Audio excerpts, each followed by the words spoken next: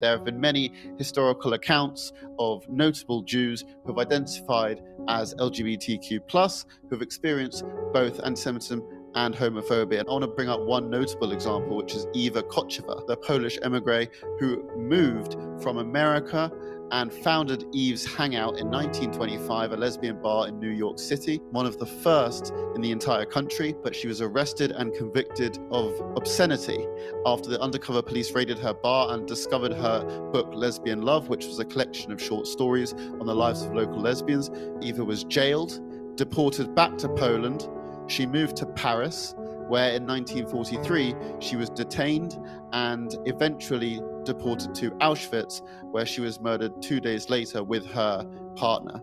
Eva's story is a very tragic one that resonates both with members of the Jewish and LGBTQ+ communities.